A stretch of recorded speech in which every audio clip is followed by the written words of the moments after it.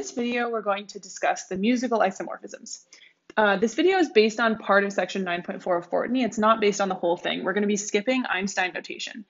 Einstein notation is really helpful, especially when you get into more complex differential geometry, but we're going to be skipping it just because we don't need it as heavily. But it does mean that the names of the musical isomorphisms are not really, they don't really make sense because the names are sort of based on that notational convention. So if you're interested, you can read section 9.4 to see where the names come from. So the first one that we're going to be using most frequently is called flat.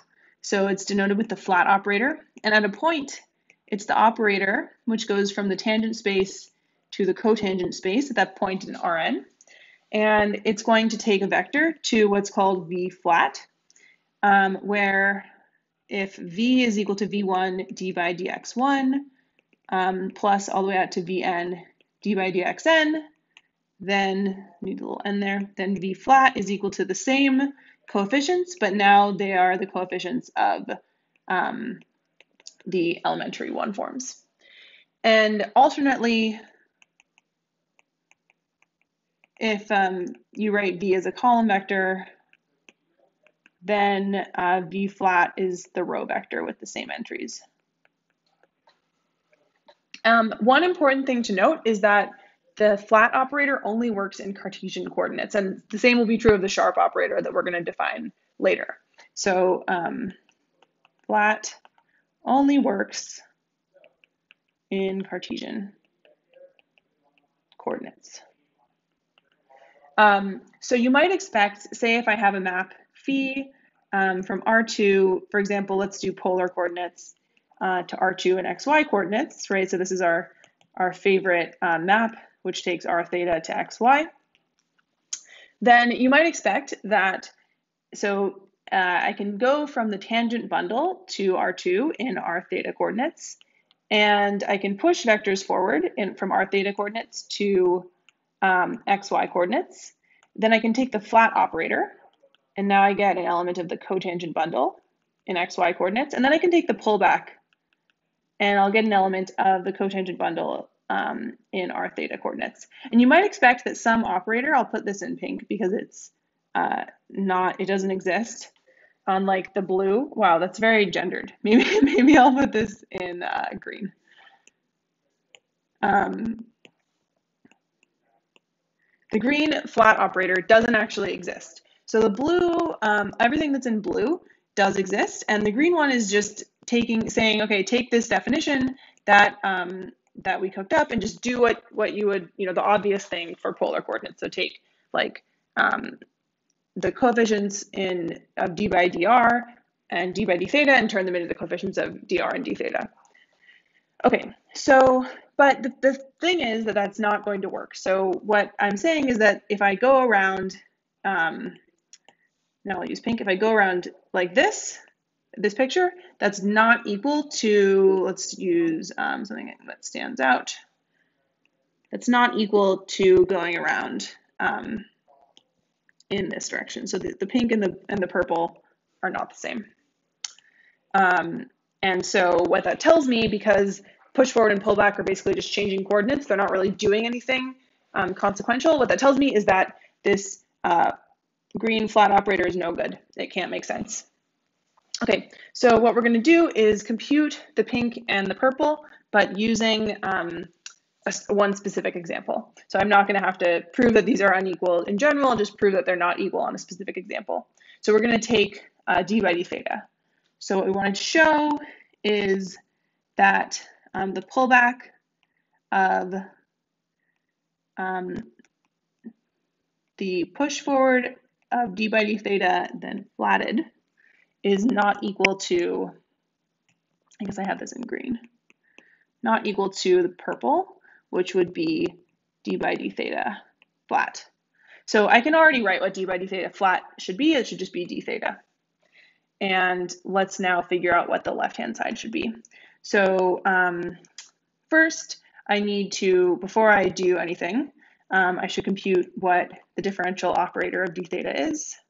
This is something that we've done several times already, so I'll just go ahead and write it down. So then if I want to just compute this part, then the push forward of d by d theta is just the second column. It's going to be negative r sine theta, r cosine theta. Now, when I take the flat of this whole thing, I'm going to get the transpose, but I can also just write this as negative r sine theta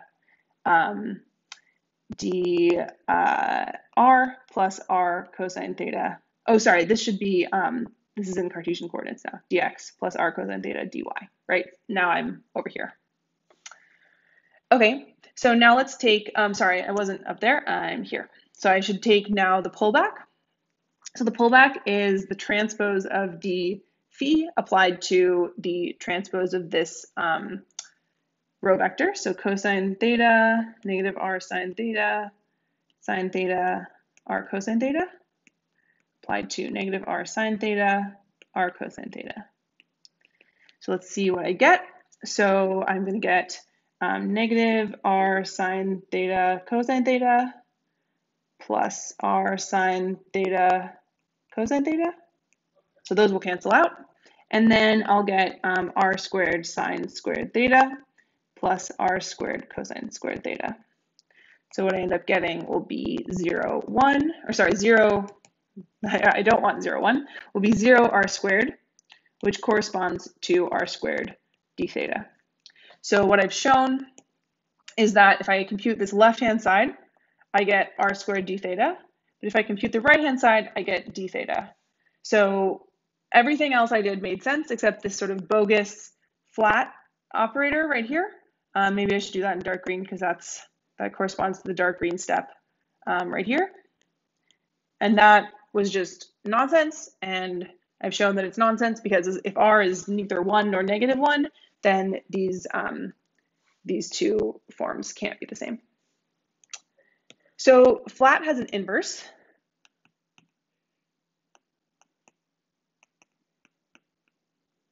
Okay, I guess so anyway, the takeaway from this is if you want to compute flats or sharps, as I'm going to tell you about in a moment, only do it in Cartesian coordinates. All right, so flat has an inverse, which is called sharp. So sharp is denoted with a sharp, and it goes from the cotangent space at a point to the tangent space, and it extends to one forms, and so it's the obvious inverse. So if I have a differential form v1 v1 dx1 summed all the way out to vn dxn, then this is going to go to, so this is equal to v, it's going to go to v sharp, which is defined as v1 d by dx1 all the way out to vn d by dxn. And similarly, it extends to take one forms to vector fields. And similarly, if I have my vector or my one form written as a row vector, its sharp is just the column vector v1 through vn.